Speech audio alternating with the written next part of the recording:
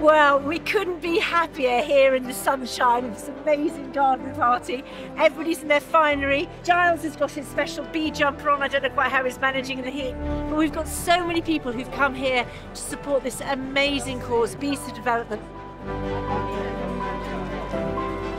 Hello, it's Kate Humble here, and I am at the amazing Bees for Development garden party in the grounds of Marlborough House, where no one is allowed, apart from us, it seems.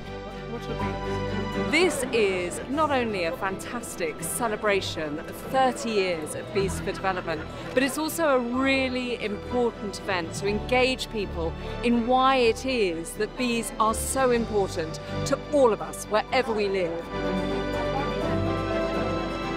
This charity is literally transforming the lives of some of the poorest people in the world.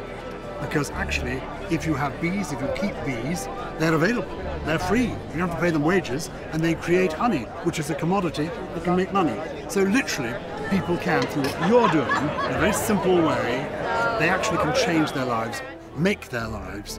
It's fantastic. This charity has done some incredible work in the 30 years that it's been going. It's a tiny charity, but it really punches above its weight. It has literally changed not just people's lives, but whole communities' lives, both in the UK and further afield.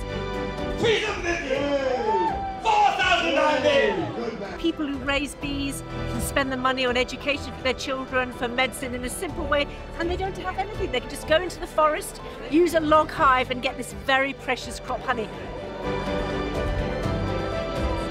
Bees for Development is a fantastic organisation. I've met some fascinating people talking about bee culture from all over the world.